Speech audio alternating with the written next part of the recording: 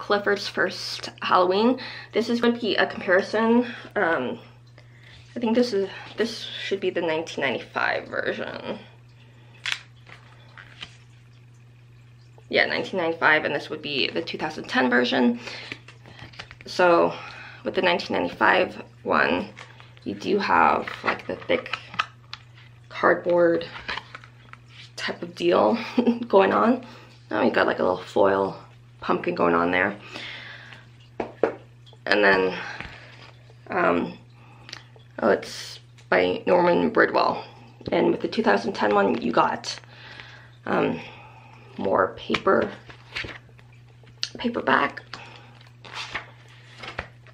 So like with with this one, you're getting more of like the introduction and closing of Clifford than you did in this one, because like this one doesn't mention like doesn't have the mention of him being like the big dog that he is. He's just still puppy in this one. And what I found when looking through these, it's the same story, but in this one, some of the lines and pictures are different. Like they're placed different, then they're moved around. So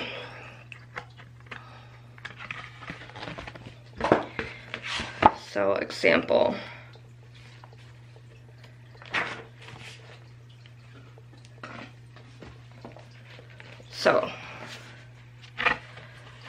like this is the same in both releases.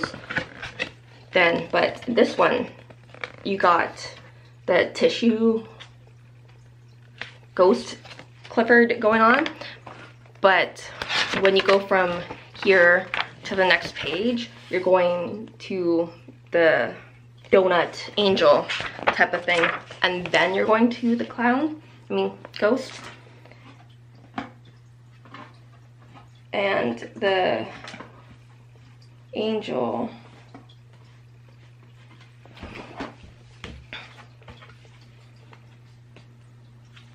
wait.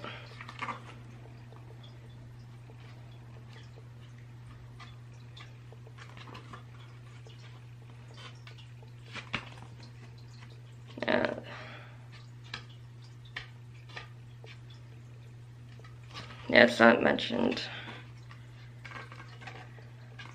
Bad example.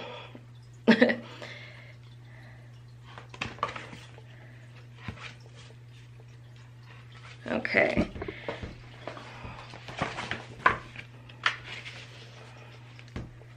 Okay, my neighbors were nice. That's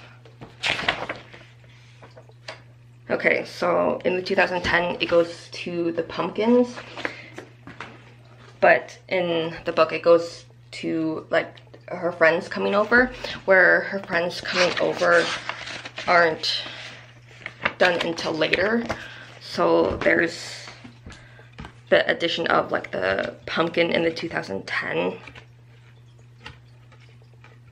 one. So there's like additional like scenes and switch arounds between the two. It's the same like story, but if you like aren't seeing the two editions side by side, you wouldn't notice the differences of like the switching and the addition of certain pages.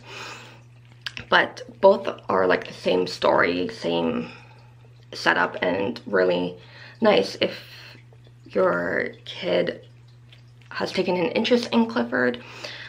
And on the back of the newer one, you get a whole lot of other Clifford books that you could have a look at. But yeah, if your kid has gotten interest through like the TV show apparently, and then or randomly found the book in the library, like I found these. You got other options. So yeah, Clifford's First Halloween. Happy readings.